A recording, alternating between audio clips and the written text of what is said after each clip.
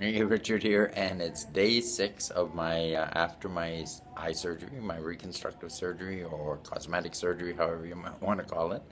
And if you take a look, everything is healing up very nice. The swelling's going down, the bruising is going down. My eyes are feeling so much better, and again, same as yesterday, just a little bit of itchiness. This is what you can maybe expect with yours, a little bit of itchiness around the cuts for healing, and the only other thing is them dang stitches. I got to get them out. They're bothering my eyes. If you notice, they're a little bloodshot, and that's from the actual stitches.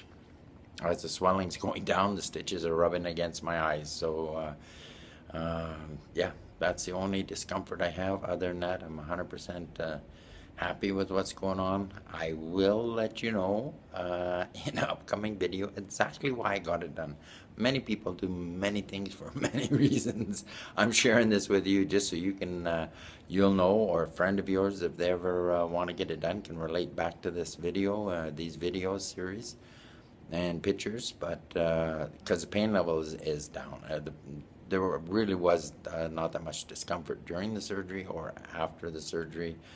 The pain levels are relatively low for this type of surgery. But I will let you know in an upcoming video exactly why I got it done. I think that's going to surprise you.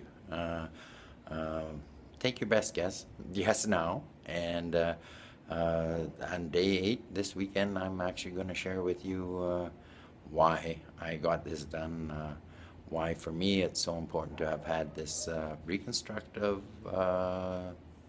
cosmetic surgery, however you want to call it, done to myself. But I'm sharing it with you just so it could help you and maybe somebody else in the future. Richard Szachury, Guadalajara, Mexico. We're going to talk to you again tomorrow. This has been a pleasure sharing this with you. Talk to you later. Bye.